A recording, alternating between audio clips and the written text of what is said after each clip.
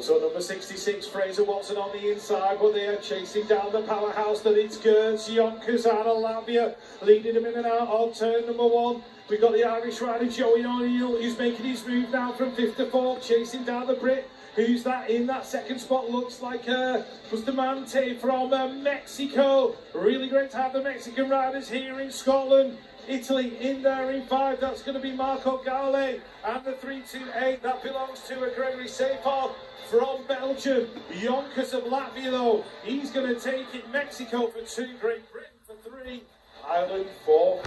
Lee Matthews in 6, Australia and Brazil. Great Britain, that's going to be a 1, 2, 3 in Moto number 82.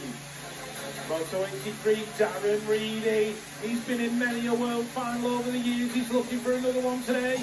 He's in there in 1. He's got company though. The 417 and the 407.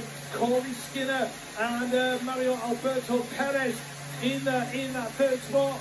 He's doing it for Mexico. South Africa. Frederick Muller inside the top 4 in the 3958.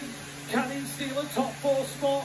Visser, the man out front. Stokes has made his move. He's up there into 4. Chasing down the USA rider. Klaus Muller didn't quite get him at the line, but Stokes in 4.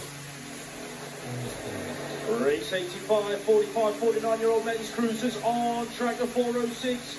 Leading this one out, that has got to be the Mexican Rodrigo Gomez. In and out of that second turn, he's flying away with this one.